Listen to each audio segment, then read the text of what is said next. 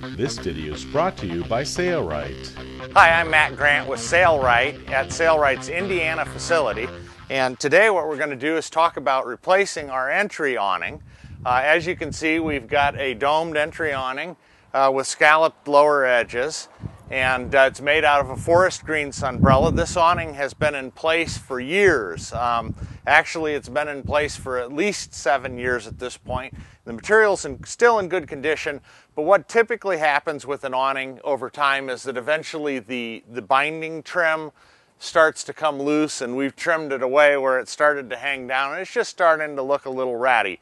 So we're going to pull it off, and we're going to show you how to replace it. But before we do that, what we want to do is we want to get under the awning from the inside, and we want to look at how it's attached. And I strongly recommend that you pull out your camera at this point and take some pictures of some critical areas so you know how it goes back together when you're done. Awnings are very simple devices when you get right down to it. You'll notice that on this particular welded frame, what we have is we have a bar that extends off of the lower portion of the frame, which is for the lacing of the grommet strip, and that's what applies pressure down. And then of course our skirt here covers all of that lacing from the outside so that it looks nice. This strip is really nothing more than a doubled layer of sunbrella with grommets throughout it, spaced at a certain interval. I recommend that you take a photo of that at this point so you can see how that is set up.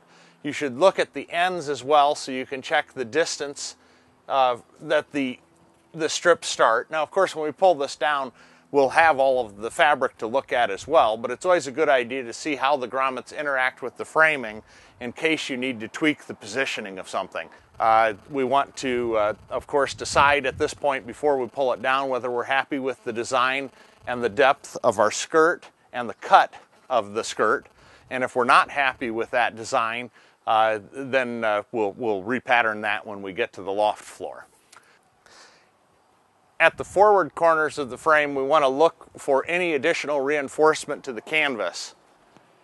And you can see at the forward corners here we have a double or even tripled layer of material to keep the sharp edges of the awning structure from protruding through the canvas. We picked a day that's not freezing cold here in Indiana to remove the awning so we can build a new one for the building. As you can see, what Isaiah is doing here is he's just cutting the lacing that holds the awning in place. You'll also notice that much of the lacing is behind the frame, so at some point we are going to have to release the brackets from the building that are holding the framing tight to the building so that we can get all of the rest of those scrap lacing lines out from under the framing. And we'll leave it loose when we go to install the new top so that we can lace under it once again. Now, we're not going to pattern this structure. We're going to instead do something that we typically don't recommend at Sailrite, which is we're going to use the existing covering as our pattern. But the reason that we can get away with that is that there are no sleeves that hold this top in place. Instead, we just have our lacing strips, and we're anchoring by lacing it to this lowered rail all the way around. So even if we're off as much as a half an inch, we're going to be able to center it nicely. Now, we also have checked the curve that the original fabricator used at the seam between the top and the front, and it looks to be pretty good. So we know that when we pattern that piece, that if we follow that same curve, we should be in good shape. Now we're just simply removing all the lacing lines in those grommet strips, and then we'll remove the old awning from the frame, and then we'll take it inside and we'll use it as the pattern for the new frame. Deb's going to cut the front face of the awning from the top of the awning. She's cutting right down that seam. This is that semi-flat felled seam that was created to sew the front panel to the top panel. She's cutting it right along the edge of the semi-flat felled seam. Cutting right at the edge of the front seam. Please excuse the plotter noise in the background. That's the vacuum table sucking down the fabric so that the plotter can cut panels for sale We kits. have reinforced corners here too. Alright, that front face panel is now removed from the main top panel. Okay, we have our awning from the front of the building tore apart. The front piece is off here. And what we're going to do here is just get the measurements off of the cover. So we have 55 inches on the height of it. And we're using a fabric that has stripes, okay? Our stripes are going to go up and down on the front, vertical on the front, and then they will go horizontal going around the big body part of it. So our fabric's only 45 wide, plus there's a matching gold stripe here. So we have to have 3 different section pieces to get this front piece out of. So we'll have to overlay the piece far enough to make up this same stripe here over here. And the same with the third piece. So we know that our height is going to be 55 cut. So we're going to go ahead and cut 3 panels, 55 inches, and then I'll lay them out here and show you how we're going to put them together. For our particular domed awning, we had 55 for the height, 118 for the width, and 97 inches for the length. We'll be using a Sunbrella marine grade / awning grade fabric. Here we're marking for the height of the front panel. We're just using scissors here to cut the fabric. You can use a hot knife, which helps to seal the edges. Okay, now as you can see here, we have 3 panels. And to match up our stripe here for the width, we have to measure how much the actual stripe is, and when we overlay these, if we were to put that right at the edge of that stripe, not a whole lot noticeable, but somewhat you can tell that this is a lot narrower stripe than the rest of them. So we want to make sure that we set that in just right to make up for the difference. In the same way here, we're going to sew on this very edge, and then we'll flip it over and sew on the back edge of it. Make this one complete piece, then we'll lay this on top of those 3 and cut around it using this as our pattern. Deb's using a double-sided tape or seam stick, part number 129, to pre-base these panels together prior to sewing. That keeps things from moving on her when she takes it to the sewing machine to finally sew it down. Just peel off the transfer paper and it reveals the glue, and then base the panels together. Now we'll take this to the sewing machine and sew a straight stitch along the one edge. We're using Tanara thread. The Tanara thread is a lifetime guaranteed thread. It will not rot in the sun and elements, and it is chemical resistant. Make sure you do reversing at the beginning and the end. Then Deb will flip this panel over so that she can see the other edge, and she'll sew a straight stitch along there as well. Okay, we've already stitched down this loose edge, so now we're going to stitch down this loose Polyester thread could also be used for this awning, but Tanara will last the lifetime of the fabric, even in the hot sun and the tropics. We're going to show only sewing these 2 together. We will not show sewing the third. Okay, now here we have our 3 panels sewn together, and it's going to be longer than what we need, but 2 panels wouldn't be long enough for what we need. The front of our cover was 118 inches. We'll add an inch to that for needle pucker phenomenon, which we'll discuss later. For the height measurement, ours was 55. We will not add anything to that. And measure for your 119 inches. Okay, and we want to mark that right there for 119. We have this little bit of extra here because our cover is going to be curved up, and we'll have extra up there. But we have pockets and tab edges to sew around the whole outside that we have to put grommets in, and that's what a lot of this is going to be used for, because while we're adding those on, we're also going to be matching the stripes with that little tab with the grommets in. Now Deb's going to lay the old awning on top of the new fabric for the face. Okay, we've got our half She's inch. also going to ensure that she has a ½ inch on each end extra, because we want to take care of needle pucker phenomenon. She's going to explain that I'm now. going to bring this out a little extra because with this pocket with the grommets in. When that gets sewn in, it has a tendency to pull your fabric and shorten it up lengthwise. So you want to add about 1 inch for every 10 feet. So we're going to add a 1/2 inch on one end and the other, just like we have here. And then once we get up beyond this to the patch, we can just veer this off. Now Deb's going to ensure that that old awning is laying nice and flat so that she can pattern around it. She's going to use a soapstone pencil again. Now just trace around the cover, and you'll notice that when she gets down there near where the grommet is, she flares it out, just in case it shrinks a little bit because of needle pucker phenomenon. Want the extra right in at this seaming with all this extra, because it will end up tighter. We'll just bear that out. And bring that right straight down to this point. The rest of this we can just go right ahead. Now we'll just continue to go on around the awning. I'll put the scallop around the edge. I'm just following the other one. You can put any kind of design or whatever you want to onto this. Okay, now we have 1.5 inches here, which it's folded over so that it's doubled to take on the grommets. So we'll need to cut those at 3 inches wide to be folded in half. And the edge of this here, you want to measure that from the bottom edge, which is 9.5 on this one. Okay, so then we'll go over here and we'll measure up 9.5, and this is the back side of the fabric.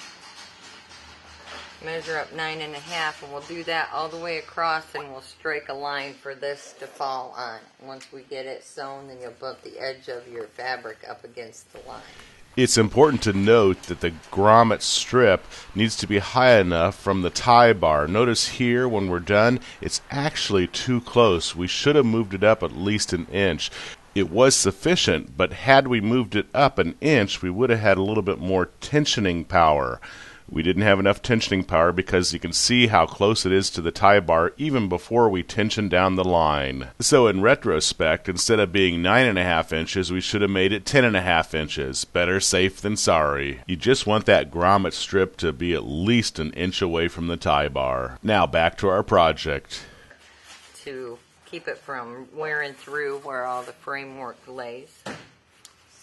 And they have those at 10 3/4 by 4 inches.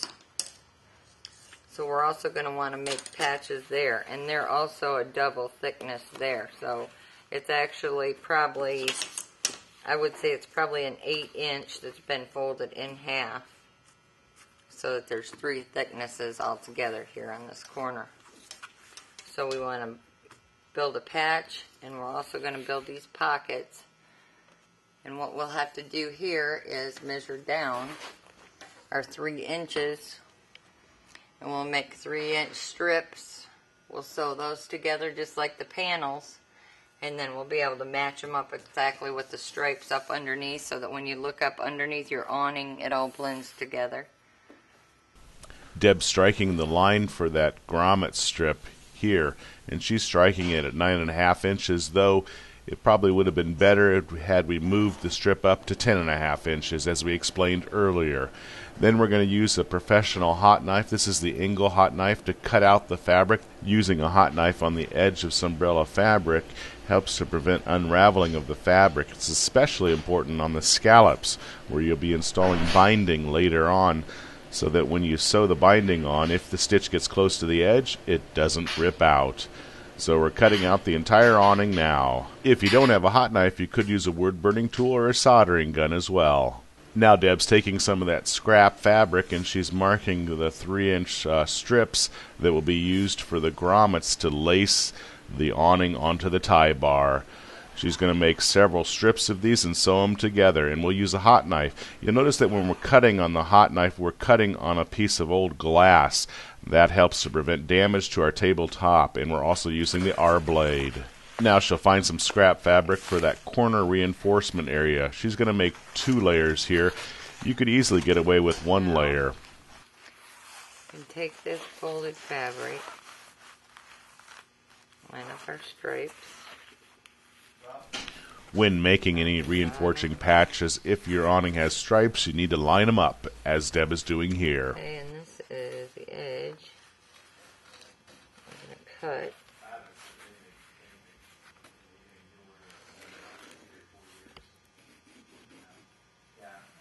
If you use a hot knife to cut out this patch reinforcing, it will not unravel around the edges. Okay, now we did the double width of that, so we fold it in half.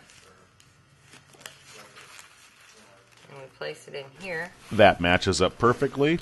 Again, as stated, you don't need to have a double layer. 1 layer is more than likely sufficient, because it didn't even abrade through on the old one. Line up our stripes. It just kind of disappears right into the fabric. Now we're going to go over and we're going to run stitches around all the way around the outside to hold that patch on the corner. We're going to make another one same on the other end. And then when we come back, we'll show you how we're going to make the strips. We'll just show this briefly here. Deb's going to take that reinforcing patch and she's going to sew around the entire perimeter of it. Every time that Deb starts a stitch and ends a stitch, she does some reversing to lock the stitch in place. That's always a good idea. Notice that when Deb turns the corner, she buries the needle in the fabric, lifts the foot, turns the fabric, lowers the foot, and continues to sew. Let's fast forward. Here again at this corner, buries the needle, lifts the foot, lowers the foot, continues to sew. Here's that patch sewing all around the edges. Okay, now we're going to get our 3-inch strips ready here. And these have to go on first because you need your grommet pocket to go over top of that. Okay? And the grommet pocket needs to be set in 1.5 inches. She got that 1.5 inch measurement from the old awning. We need to continue the line out. And 1.5 inches is right there. And our pockets folded in half will be 1.5 inches. Since we cut our strips out of scrap fabric, we have to join the strips together. So now you have to lay all your strips across and match them up. And some of them are already sewn together from the strips that we cut off of the other pieces.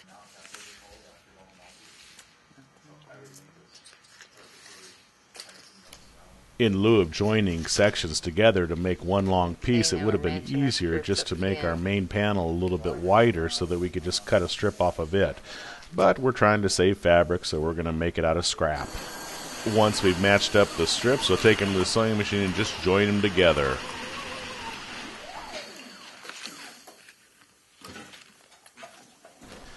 Alright, we're not going to show all this. Basically just 2 stitches, joins each one of those grommet strips together down each seam. Okay, we have our 3-inch strip now, all seamed together. The 3-inch strip, folded in half, creates a 1.5 inch strip, perfect for our grommet placement. Here at the end, Deb folds it and cuts it off, being sure to match up the stripes. Fold a little bit under, I don't want that whole piece. Deb's going to create a single hem here at the end, though that's not necessary. We'll under, line up your stripes. Start at the end where we marked it. If you would like, you could pre-sew this 3-inch strip equaling 1.5 inch down that raw edge, sew those raw edges together, then take it to the awning and sew it on. It creates a little bit more labor, but it may be easier for you. It just depends. Here Deb just sews it directly down to the awning, with it folded. And this is where we added on to the edge of this, because just sewing across here 10 foot, we're going to kind of shrink it up at least an inch here. So we wanted to add on to from this width all the way across here to the other end, at least an inch. Deb's referring to the needle pucker phenomenon that we discussed earlier. Matching up our stripes as we go. Match up the stripes as you go. The needle pucker phenomenon basically means that the needle enters the fabric, and it has a tendency when it's tensioning the thread to shrink up the fabric approximately or close to 1 inch for every 10 foot. It's not always the case, but usually it is. It's not fun to do a long project and find out you're a ½ inch short or an inch short. It's not as crucial on an awning like this, but on other projects we sometimes always calculate for possible needle pucker phenomenon and make the project a little bit longer. Please excuse the plotter noise in the background. Jeff is again plotting sails and that vacuum table is on. Now here we're preparing for the insertion of the grommets in that 1½ inch strip that we just sewed down. For our awning, we're going to place the grommets at 6 inches apart. Now we're using a hole cutter and the rubber cutting pad to prevent damage to the tool, and we're using a heavy mallet to punch the holes. Typically for lacing, we use #1 spur grommets. These are the nickel-plated brass grommets, and we're using a #1 spur grommet die set with that heavy mallet. And just go down the entire run, placing grommets every 6 inches.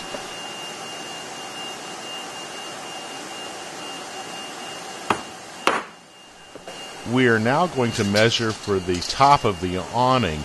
In our awning, our top measured 15 feet, including the curtain or scallop on both sides. We arrived at that calculation by measuring the old awning. However, you can measure over the top of your frame. Now we're going to mark that new strip of fabric at 15 feet. Okay, this is our second panel, and we measured the old panel, which was 15 feet. And our fabric's only 45, so we have to have 3 runs of 15 feet to get the depth that we need. The depth or length that we need is 97 inches for our awning. The back of the awning has a 1½ inch hem, so we'll actually make it 98½ inches.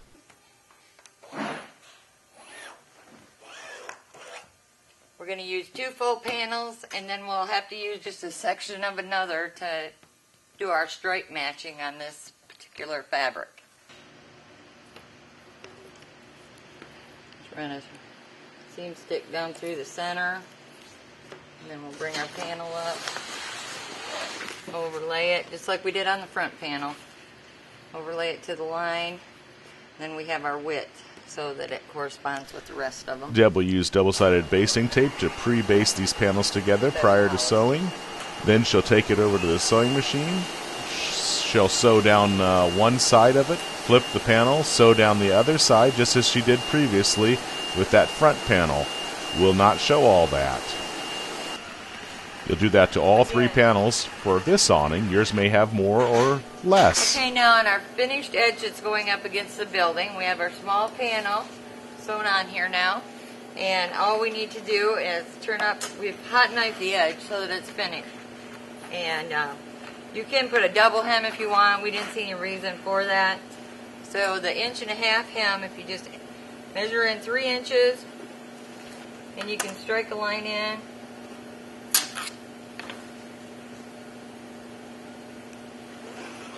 And once you've had the edges, just fold them up to your line.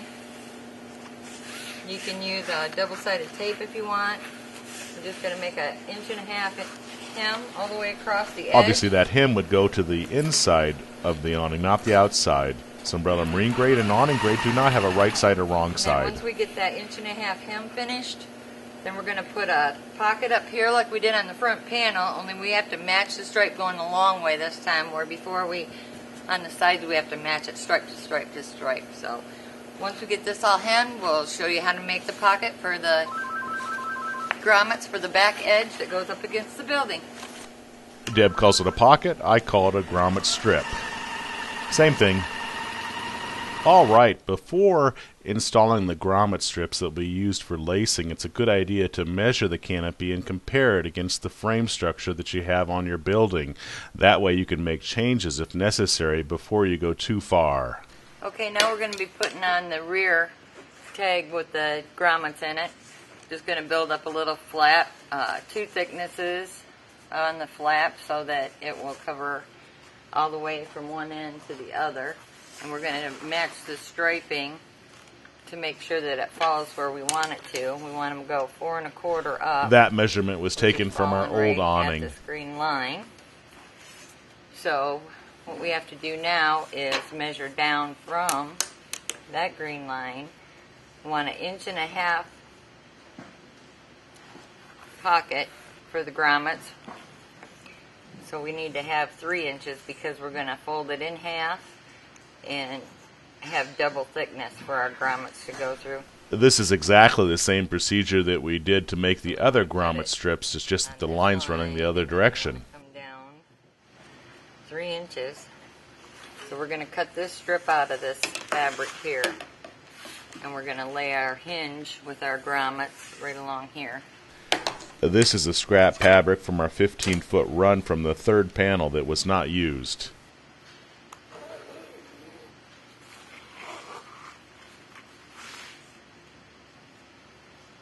And we'll hot knife this and come back and stitch it on. We're not going to show hot knifing it, but we already did that. Okay, now we're going to sew down this reinforcement patch that will fall on the back corner.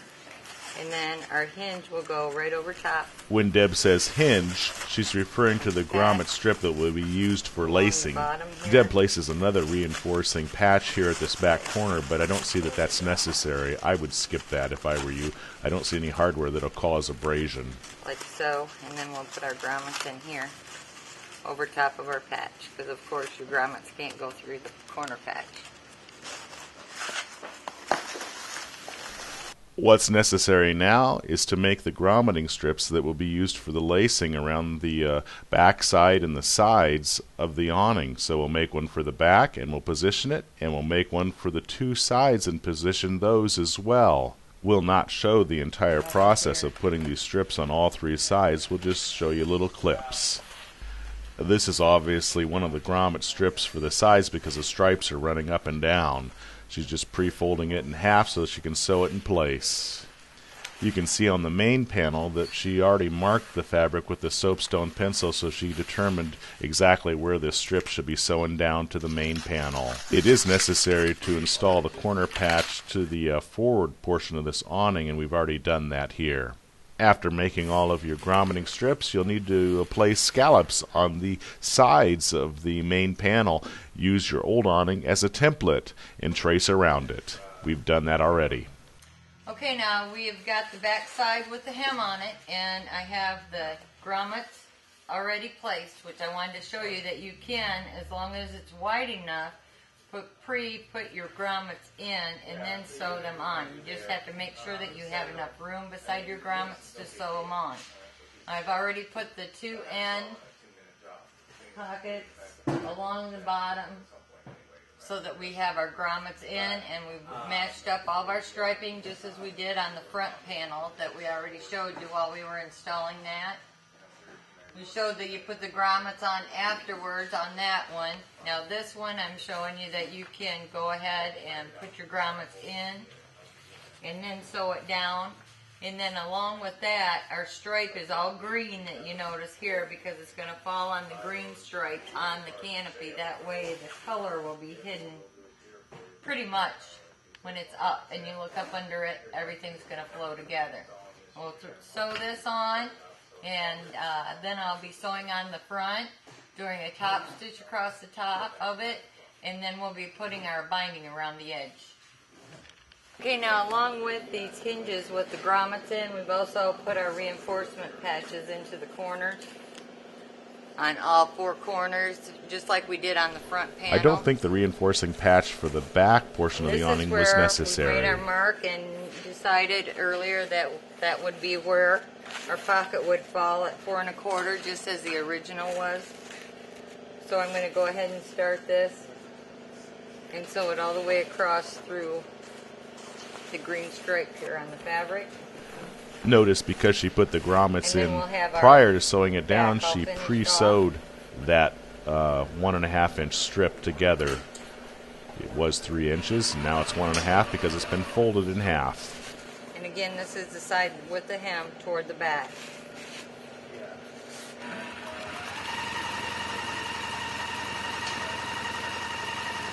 And as you can see, it's just missing the grommets. So depending on the size of grommet that you have and the size of the hinge pocket that you're using with your grommets on,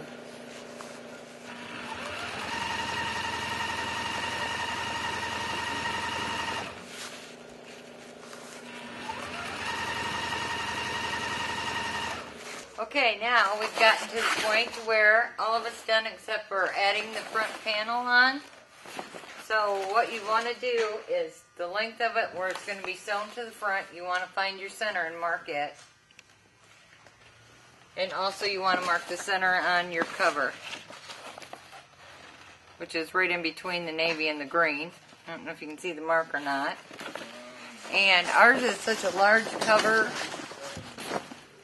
If you haven't done a whole lot of canvas sewing, you may want to go ahead and line up your centers and start at your center and sew the one curve all the way down, and then flip it and come back to the center and then go down. I found that working with the curve on the top and using your straight at the bottom, it's a lot easier to work with than to try to make a curve with a straight piece with a curve on the underside. But if you know, it's all in everybody's own way of doing things, how they want to do it. Normally what I would do is just take it, mark it in the center, and then I would walk it down, which we've already done all of our measurements and gotten the length and everything so that we can come out even with the bottom here. So all we're going to do is bring this down, and this is the back edge. It's got to have the 1/2 inch sewn to it, and the front edge here. We've just got it kind of folded together to take up a little less space. With all these stripes, it's kind of hard to tell. But we've got our corner patches sewn here and our corner patches sewn here. And now this is our front panel. That's the back. This is our front that will start here. That'll continue around the side with the curve. We're going to line these up and just start sewing. And that way I've left the patch off about 1/2 inch so that it's not quite as much thickness on that corner. And I'm going to be sewing down the 1/2 inch. That way when I go ahead and flip it, you don't have quite as much bulk there on the corner. But you can bring your patch right out. It's just all in self-preference. So now we'll put the top on, the front on the top. Okay, I'm going to use this magnet guide. It's a real strong magnet that holds on, and it'll help guide the 1/2 inch all the way through. So what you want to do is just kind of bring your needle down, put your ruler in front of it at your 1/2 inch mark, or however wide the width of seam that you want to make. And then you just put this magnet right up against onto the door. And as you can see, that's not going to go anywhere. A lot of them that you buy, you put a little bit of pressure on them and they slide right off and don't do a whole lot of good. But these have really nice magnets on them.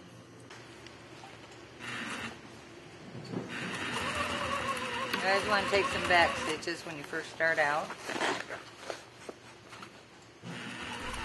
She's sewing a straight stitch, matching up the 2 raw edges and being careful to place the stitch 1/2 inch away from the raw edge. Using that magnetic guide helps to ensure that she's doing this. The front panel has some shape built into it, so she's just pulling that front panel over so it matches the bottom top panel, which has no shape. So just be patient and take your time. And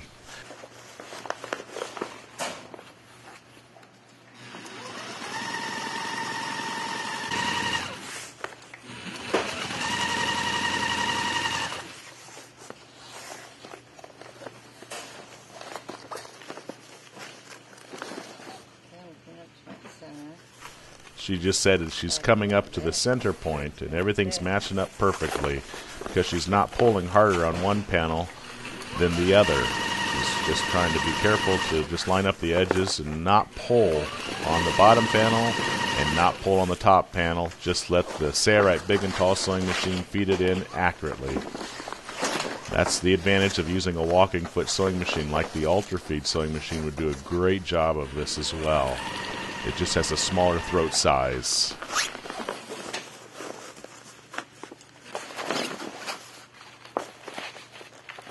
Okay, we're going to skip ahead here, and now she's going to show you how to do the semi-flat felled seam. Okay, now we're at the corner here. This is our side panel, this is our front panel. So what we're going to do is we're going to fold our front panel seam back onto the top panel, and this is our rounded front. And we're going to top stitch on the flat edge of this top panel because the front panel is going to be folded under it. We're going to do what they call a semi-flat felled seam, where this is your seam. You're going to push it all to one side, and we're going to top stitch on this edge with it all pulled up in there.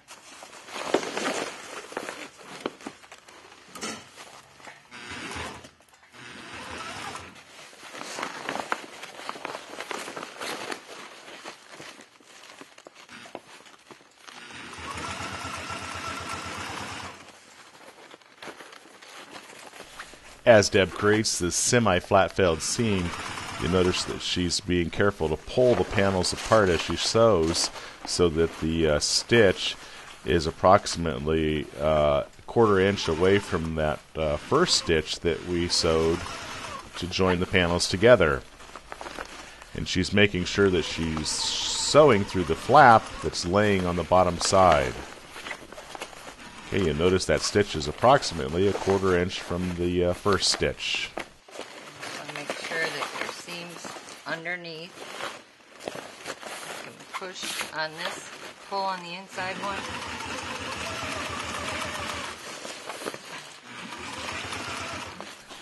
Alright, we're going to skip ahead here. Okay, we're going to do our edges now with a soft acrylic binding. And we're going to apply it on here with our zigzag machine. And it is quite soft and it wants to pull out, so you want to kind of, as you're sewing, just kind of hold it a little bit taut and it'll pull right back. Now I've stitched straight across the end of this to kind of draw it in, otherwise it wants to spray out, and that'll hold it together for you, and you can just kind of tuck that down to start your end. That way your end's all finished off and you don't have all of that. And you want to kind of pull it, put where you can see you've got half of it underneath, and then just kind of pinch it with your finger, and you can kind of feel the edge inside of there.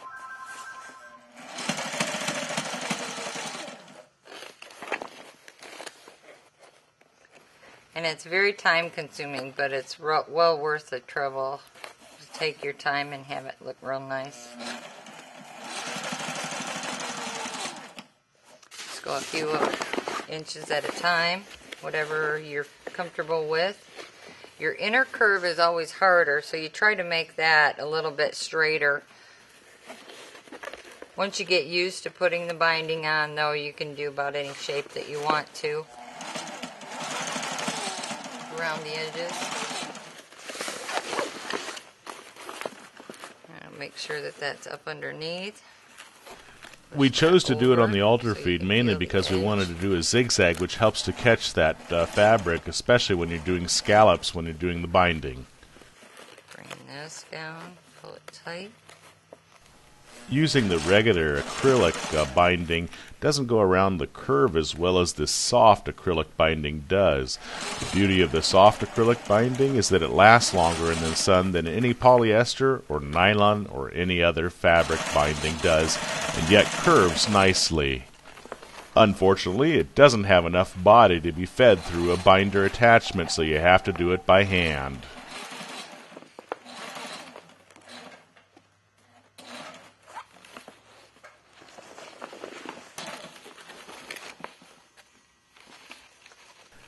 Takes a little bit of time, but we're not going to show all of it. Here we are with the awning complete. and we're getting ready to install it over the top of the frame.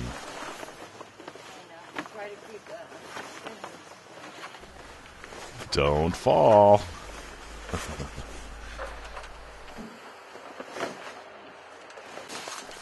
Once we get the awning in place over the frame, we're going to use a 1/8 inch leech line Dacron to lace it through the grommets and to the tie bar. When you get it tightened around the bar and get ready to do it, just look behind you and make sure that you're vertical with the bar. Okay, now we're about happy with the placement of the awning. It needs to be shifted around a little bit more, but we're going to start lacing the back end of the awning using the Dacron leech line. You could also use plastic zip ties if you want. Plastic zip ties are kind of nice, but usually awnings use a Dacron line like this. Now when lacing, we typically like to lace the back portion with a separate line, and the sides with a separate line, and also the front with a separate line. That way we don't have to worry about feeding all that line through the entire perimeter of the awning. You can do it in sections and tie it off. When lacing, you may run into hardware. If the awning's not in the right spot, then lacing around that hardware could change. So try to think about where the final resting place will be before lacing the entire awning. You can see it's a little bit too far to the right here. I need to go up higher. Do I need to go over this bar or under it? That's a good Probably question. Over it. Yeah, I'd say over it. Good call, because the awning is way too far to the right.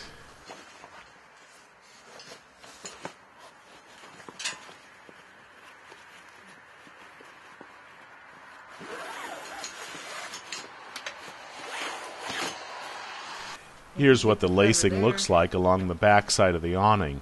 We have not laced any of the other sides yet. And Deb's drawing it tight here.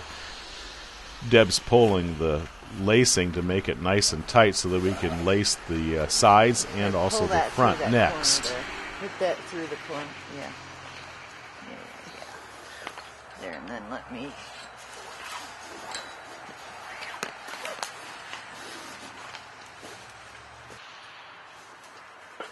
Okay. Now you take a line that way. I'll take a line this way. This will go in behind. Take this rope and you're going to work now under it and in behind, because you're going your opposite way of what you were.